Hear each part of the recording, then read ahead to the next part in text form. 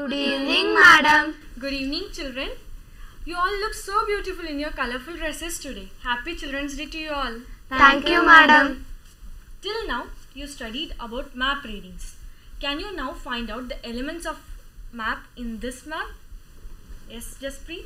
Title of a map. Yes, Reenu. Legend of colors and symbol. Good. Yes, Alice. Direction indicator. Yes, Alicia. Scale of a map. Good. Till now, we use this map to study about the elements of map. Now we will use our atlas and study about them. Roll this off. Thank you. Now you take this atlas and you take this one. Till now you studied about these elements. You have studied about title of map and scale of map. Now what do you want to study? Legends of symbols and colors. If there is time, we can also study about direction indicator. Yes. Now open your atlas. The list of contents. Now see, where is India's irrigation and power projects? Here it is, page number 33.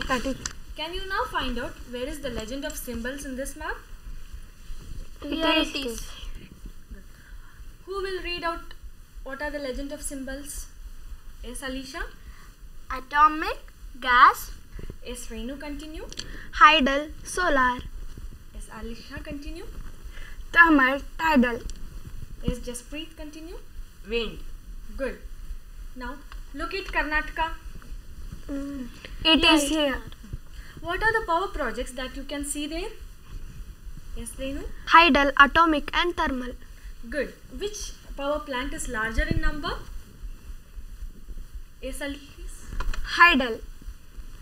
Good. Why is that so? Yes, Reenu. There are many waterfalls in Karnataka and power is generated through them. That is correct.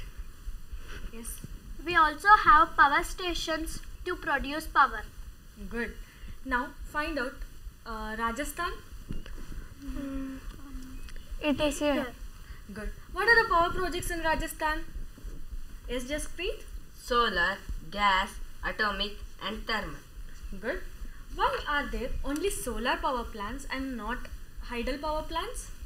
Yes. It is a hot desert, so we can produce power using solar energy.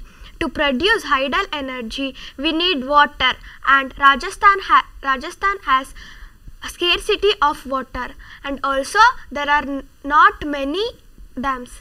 Good. Now we will study using the Indian political map. So take out your Indian political map.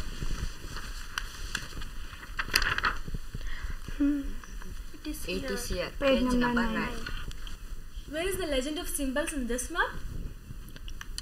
Here it is. Okay. Now we will locate the capital of Madhya Pradesh using the legend of symbols. First locate Madhya Pradesh. We got it. Good. So what is the capital of Madhya Pradesh now?